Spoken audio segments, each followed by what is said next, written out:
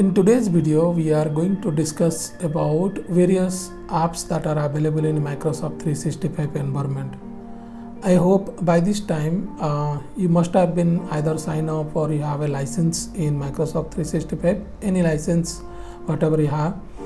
And I will show you also in the admin center what are the apps that are available on for a particular license. And we will go through an overview of different apps. And also, as a SharePoint developer, if you want to build your career in SharePoint, then what are the various apps that we are going to work with or you should know, those things we will discuss. Now, before going to various apps and services, just to tell you that whenever you will take for a license, then you will get Microsoft 365 apps for your PC, Mac, iOS and Android as well.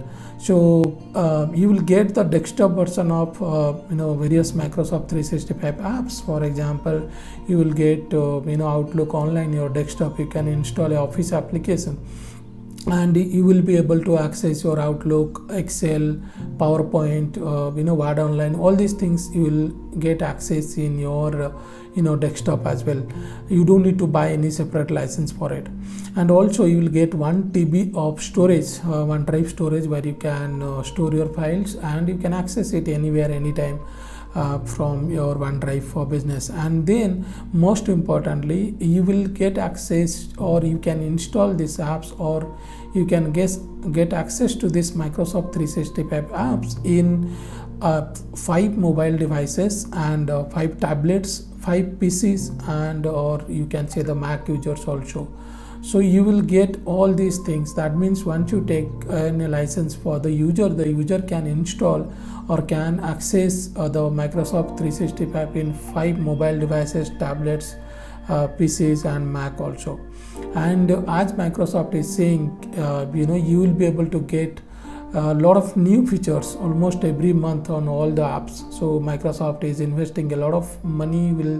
You will see that you'll see a lot of features that are coming on throughout all these apps. There are a lot of apps are there, so you will get new features every month. And then also, of course, support will be there where you can talk with the team and you can resolve your issues. Now what we will do is we will go to the system and then I will show you what are the various apps are available, and we'll see how we can get access to those apps as well. And if you are new to this SharePoint and you want to learn SharePoint from the beginning, then try considering joining our training course. I'll put a link in the video description where you'll get to know everything about SharePoint development. So now let's go to the system and we will see it.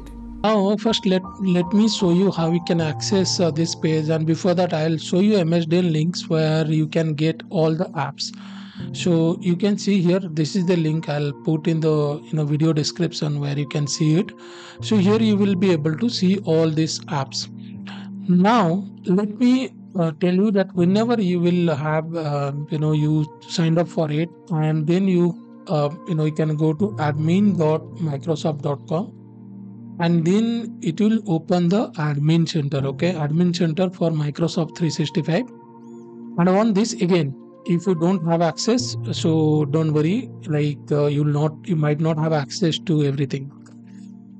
But first thing, if you will see here, when you will come here, you will see this is the home page, and this is what install the Microsoft 365 desktop app. So from here you can download and install. Let's say you want to download in this laptop, then you can do it from here, so that your desktop apps you'll be able to use Word, Excel, PowerPoint, all these things, right? And next is when you click on this app launcher. By the way, if you have access to any of the application, this app launcher will be available. So this will change based on your permission. Now you can see here I have permission, so I can see all these things almost. And you see here more apps is there. So here it is showing me a popular apps on this, and then if I'll click on more apps, I'll be able to see a lot of apps here. So now look at this. You can see here, like, see, these are the apps which are available on this, right? Now first thing is let me tell you a couple of apps, what they are doing, and how it will be helpful for you. first you can see here Microsoft Forms. So you can collect the data from your, or anyone. Like suppose you can create surveys, you can create polls, quiz. So this is very simple to use. You can just it will also show you intelligence support. So you will see, let's say you are taking a feedback for a meeting, so it will show you some of the option in that. So it will be super easy to create a survey form or quiz like this. So next one is the calendar. So calendar, you can create meetings, so you can schedule all these things, so you can do this. Next you can see here engage. See, this is actually a part of Microsoft Viva. So if you don't know about this, you can see here. If I'll go here, I'll just open Viva here, and you see Viva is basically look at this. You can create an engaged and productive workforce on this. You can improve your employee engagement. You can connect with your employees from anywhere. And most importantly, Viva is not about just one thing. So if you'll just start with it, let me just open it once. So if you can see here, and he will see a lot of things on this. So Viva Amplify, Viva Connections, Engage. So all Viva goals, all these things are there. And bottom line on this thing is to provide content for your users. So that it will create an engaging environment. So that is what is the mainly the Viva is about. And for example, you can amplify. If you'll use, then you can it will help you to create or send messages to or send communication through different channels like your SharePoint, Teams, emails like this. So we'll separately discuss about all these things, but this is what it is. And then stream, this is for video platform, so where you can all your meeting recordings, videos, so that will be used on that. So this is your video platform. On this video you can visually you can create a lot of diagrams, all these things to do. So this is your to-do list here. This is quite popular. This is your to-do list app, where it will show you smartly how you can plan. It's kind of your daily planner, and it will be available on desktop and mobile both. You can manage and share your list with other users as well. And then there is bookings. So bookings, this is an app where you can schedule and manage your appointments. And every time you will create one appointment, a meeting link will be there, so that people can join the virtually from anywhere. And this is integrated with Microsoft 365 calendar as well, so that your customers will find slots which is available, instead of having any duplicate issues on that. Same way you can see here Microsoft list. So it will allow user to create, share and track data inside a list. And it is quite similar, say if you are using SharePoint list, then all the features will be like this. So you can create a list and you can customize all the list, and you can visually make it attractive. So this is different apps, not like SharePoint list, but a lot of features you will get on that. SharePoint, you can this is where as a SharePoint developer will be will work with. And you can create website, you can share documents, all these things you can do on this. And then Power Automate, you can see here, if you want to send emails, automate your task, then this is quite important. Planner, you can organize, or you can assign tasks. So Planner is very effective app which will be used for creating or managing your task at one place. So it will be, you can access all your tasks, my task, all these things you can do on this. And then Microsoft Loop. So Microsoft Loop, where it will have pages where you don't need to navigate to other apps to access anything. It will display you, or you can get suggestions from that, right? So Power Pages, so this is where you can create pages for products, and these things you can do on this. So same way there are other apps which are available on this entirely on that. And let me show you this home page. There are a couple of apps you can see here. One is the Copilot that that everyone might have been, that everyone is talking about, this one. So this is your AI assistant, which which will help you, to give you suggestions, or it will, if you can. This one is integrated with everything like Teams, Outlook, Word, Excel, PowerPoint, everywhere it is.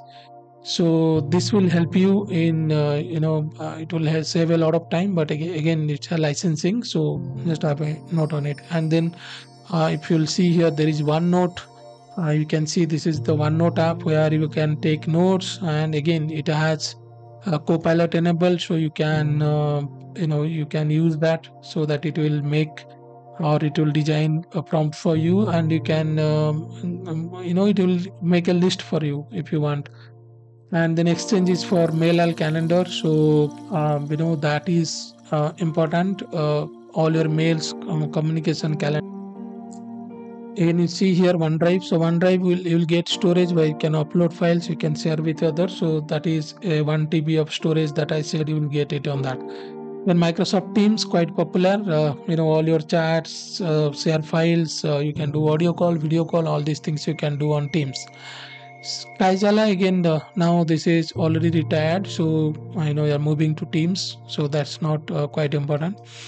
And then as a SharePoint developer, so I'll show you some of the apps which as a SharePoint developer you should know, like SharePoint, Microsoft Teams, of course, because a lot of approvals you'll do. You can do all these things through Teams as well.